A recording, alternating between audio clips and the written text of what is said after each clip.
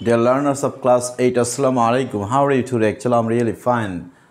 But actually, I have just emerged here to take the class of assignment 4.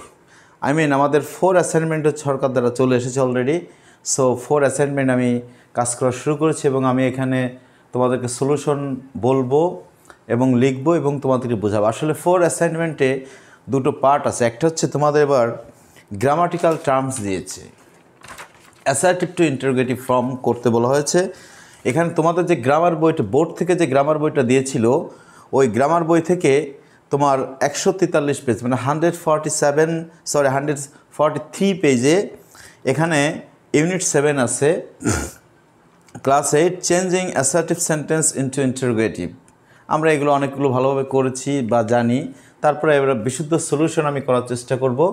So তার আগে একটা কথা বলবো যে if you just new here, don't forget to subscribe my channels and don't forget to push the bell icon, because if you just push the bell icon you can get all the notification here. And if you just would like to learn better grammars, speaking sites, you can go to my playlist to search different kinds of matters. There are also available here speaking matters, grammar matters, structural sentence, blog, everything available there. So you can just go. Don't please, my earnest request to visit my channels, and totally I would like to request to everybody that don't forget to subscribe and bell icon. Okay, thank you. So এখানে আমাদের বইয়ের grammar বইতে আমাদের board থেকে যে grammar বইটা দিয়েছিল এই বোর্ডের বইতে 143 নং পেজে আমাদের এখানে আছে যে চেঞ্জিং সেন্টেন্স, সেটা হচ্ছে কি আছে changing assertive sentence to interrogative. এটা আমরা শিরোনামে লিখব changing assertive sentence to interrogative. এটা শিরোনামে একটা ভিন্ন কালি দিয়ে লিখব। লেখার পরে দেখো আমি একটা নমুনা উত্তর দিয়েছি কিভাবে আমরা নাম্বার 1 অ্যাসার্টিভ, এখানে আমরা নাম দিও ইট ওয়াজ গ্রেট সাইট।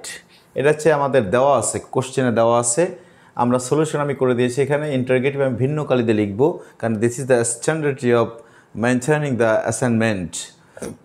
অ্যাসাইনমেন্টের তোমার মেনটেন করতে গেলে আমাদের এভাবেই করতে হয়। তো আমি নমুনা উত্তর দিয়েছি, দেখো assertive it was great site. Interrogative আমরা কীভাবে করব, যেহেতু এখানে বলা হয়েছে assertive sentence to interrogative turn করতে হবে। আমরা ইন্টারোগেটিভ করব কিন্তু আসলে এটা অর্থের কোনো চেঞ্জ হবে না। আসলে why I just learn that assertive interrogative only for speaking powers development, but we just work here only for getting marks in the exams, so it is not suitable for everyone. Okay, so you just use in your conversation. তোমার কথোপকথন তুমি এটা ব্যবহার করতে পারো। So আমি একটা উত্তর এখানে দিয়েছি, অ্যাসার্টিভ কি আছে ইট ওয়াজ এ গ্রেট সাইট। ইন্টারোগেটিভ অ্যান্সারটা কি wasn't it a great site.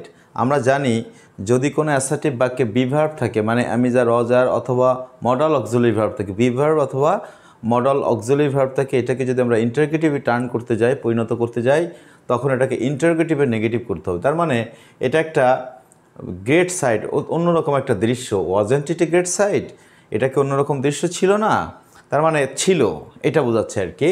তাহলে বিভার্বযুক্ত অ্যামিজার অজার অথবা মডাল ভার্বযুক্ত কোনো সেন্টেন্সকে যদি ইন্টারোগেটিভ করতে হয় তখন আমাদের ইন্টারোগেটিভে নেগেটিভ করে দিতে হয়। Is it clear? ওকে, এবার আমার জায়গা স্বল্পতার কারণে আমি অ্যান্সারগুলো এখানে লিখছি, তোমরা একটু দেখো।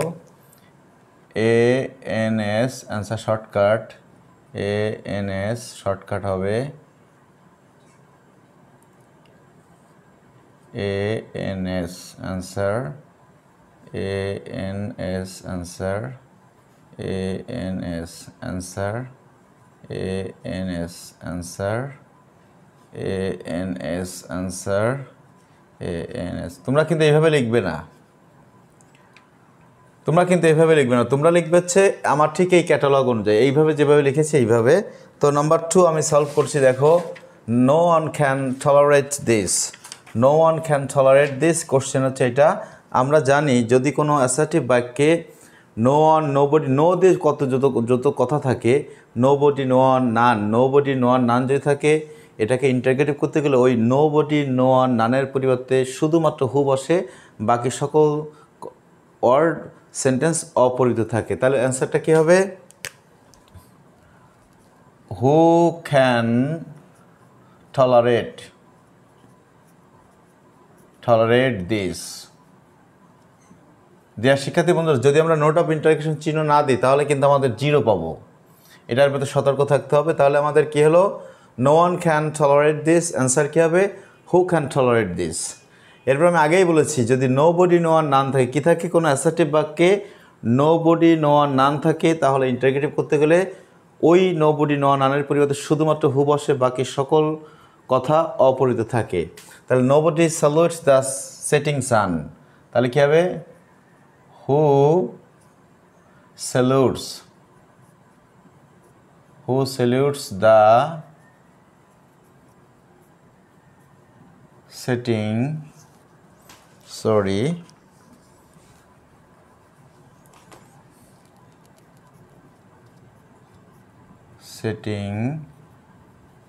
sun।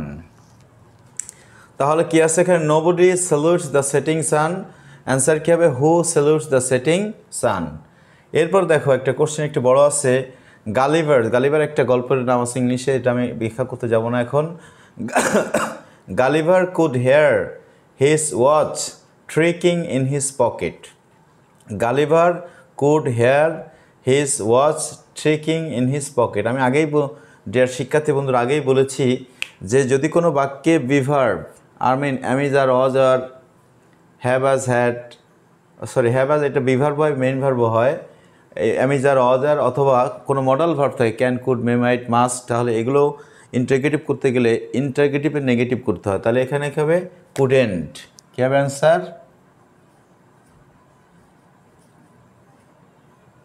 couldn't Gulliver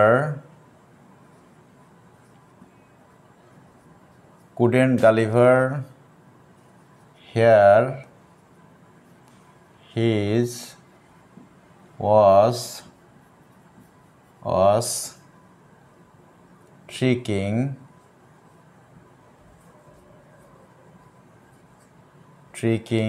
in his pocket। আবারও বলছি ডিয়ার শিক্ষার্থী বন্ধুরা, সেটা হচ্ছে যদি কোনো অ্যাসার্টিভ বাক্যে বিভার am is are Ozer shall should can could may mite will এগুলো থাকে, তাহলে ইন্টারোগেটিভ করতে যদি বলা হয় সেক্ষেত্রে ওটার ইন্টারোগেটিভে নেগেটিভ করতে হবে। সেক্ষেত্রে কী হবে অ্যান্সারটা? Couldn't Gulliver hair his watch tricking in his pocket. Couldn't Gulliver hair his watch tricking in his pocket. Clear? Number 5, it is useless to cry over spelled milk.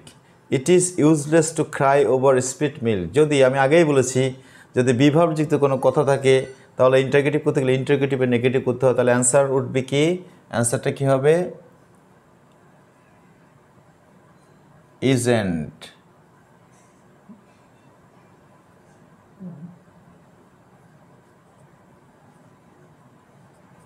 isn't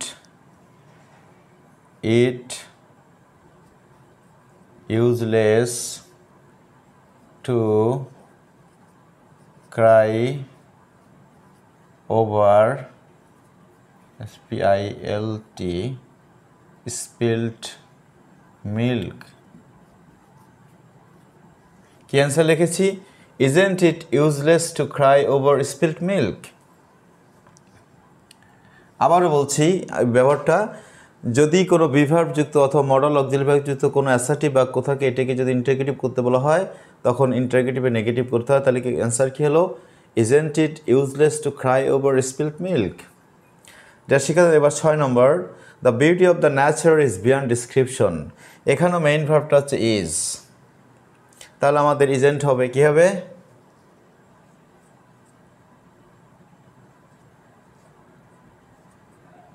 isn't the beauty of nature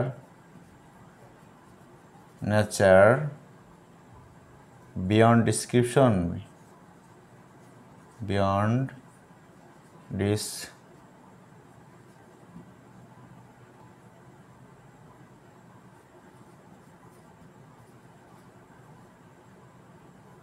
দেখো, তাহলে the beauty of the nature is beyond description বলছে যে প্রকৃতির সৌন্দর্য এটা বর্ণনা অতীত। তাহলে অ্যান্সারটা কি হলো? Isn't the beauty of nature beyond description. ওকে, এবার দেখো everybody has heard of Darwin. Darwin একজনের নাম, কবির নাম।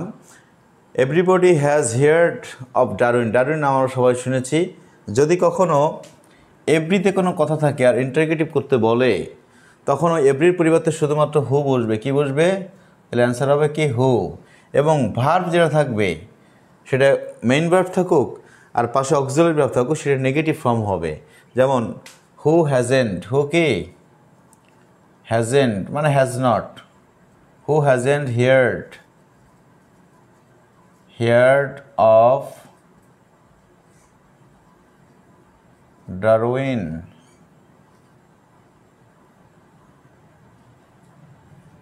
তাহলে অ্যান্সারটা কী হলো? আমি আবারও বলছি, যদি এভরিতে কোনো বাক্য থাকে, কীতে থাকে? এভরিতে কোনো সেন্টেন্স বা বাক্য থাকে আর এটাকে ইন্টারোগেটিভ করতে বলে, তখন এভরির পরিবর্তে বসবে হচ্ছে হু, এবং ভিতরে যে ভার্বটা থাকে, মেইন ভার্ব থাকে আর অক্সিলারি ভার্ব, এভরি বডি বা এভরি অনের গায়ে যে ভার্বটা থাকবে ওই ভার্ব নেগেটিভ করতে হবে। তাহলে হু হ্যাজেন্ট হিয়ার্ড অফ ডারউইন। কে না ডারউইনের নাম শুনেছে, মানে সবাই শুনেছে, এর অর্থ বোঝাচ্ছে সবাই এটা শুনেছে। তাহলে এখানে আরেকটা নিয়মে করা যায়, সেটা আমরা করব না। সেটা হচ্ছে is there anybody who has not heard of Darwin. কি করা যেতে পারে? Is there anybody who has not heard of Darwin. আবারও বলছি যে এভরি দ্বারা যদি যুক্ত কোনো বাক্য থাকে তাহলে আমরা আরেকটা রুলসে করতে পারি, সেখানে ইজ দেয়ার দিয়ে এভরির পরে শব্দটা বসে ইজ দেয়ার এনিবডি, এরপরে হুর পরে ভার্বের নেগেটিভ বসবে who has not heard of Darwin. তবে আমরা এটা শর্টকাট অ্যান্সার লিখি who has not heard of Darwin. He has his dinner at 7 every evening. সে তার প্রত্যেক সন্ধ্যা মানে 7 এভরি মর্নিং, 7টায় সে ডিনার করে। হি হ্যাজ এটা, তাহলে এখানে কি আছে? এখানে আমরা হ্যাজ আছে, তাহলে হ্যাজেন্ট হবে। কি হবে? হ্যাজেন্ট। খুব সহজ নিয়ম, কারণ এটা আমি বলেছি যে বি ভার্ব, হ্যাঁ, বা মেইন ভার্ব যেটা থাকুক না, এটা আমাদের ইন্টারোগেটিভে নেগেটিভ করব। তাহলে এখানে আমাদের অ্যান্সার দুটো উত্তর হতে পারে। তাহলে আমরা হ্যাজেন্ট দিই। Hasn't he his dinner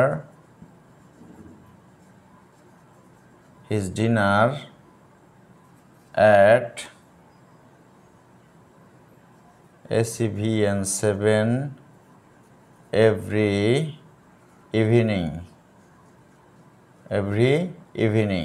তবে নোট অফ কোশ্চেন দিতে কেউ কিন্তু ভুলবে না। তাহলে he has his dinner at 7 every evening. He has his dinner at 7 every evening. এটা কি ইন্টারোগেটিভ করে? Hasn't he his dinner at 7 every morning. অথবা আমরা আরেকটা রুলসে করতে পারি, সেটা কিভাবে আমি করে দিই। তখন হবে ডাজেন্ট হি হ্যাভ হয়ে যাবে। তখন কি হবে? যদি মেইন ভার্ব হিসেবে ধরি এটাকে, ডাজেন্ট হি হ্যাভ, তখন কি বসে? তবে এটা আমরা না করাটাই ভালো, আমরা এটাই করব। Hasn't he his dinner at 7 every evening. তাহলে আই টোল্ড হিম, তারপর number 9, I told him to practice regularly. যেহেতু জায়গার অভাবে আমি এখানে এটার উত্তর আরটা লিখি নাই। I told him to practice regularly. যদি কোনো বাক্যে পাস্ট ইনডিফিনিট টেন্স থাকে, মূল verb past form, subject verb past form থাকে, আর এটাকে ইন্টারোগেটিভ, তখন বসে ডিডেন্ট। কি বসে? ডিডেন্ট। তাহলে কি অ্যান্সার কী হবে? Didn't I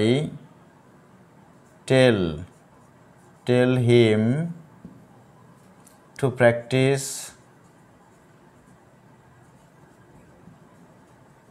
practice regularly.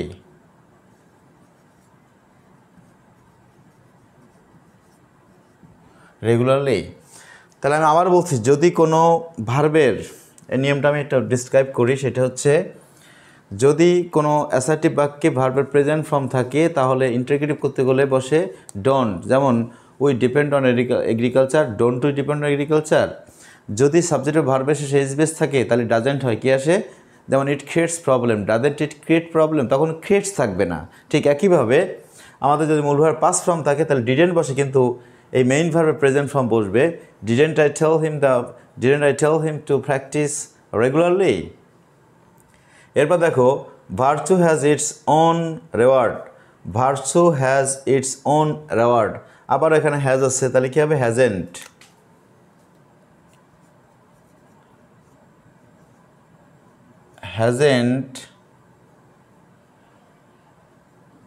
hasn't virtue, hasn't virtue its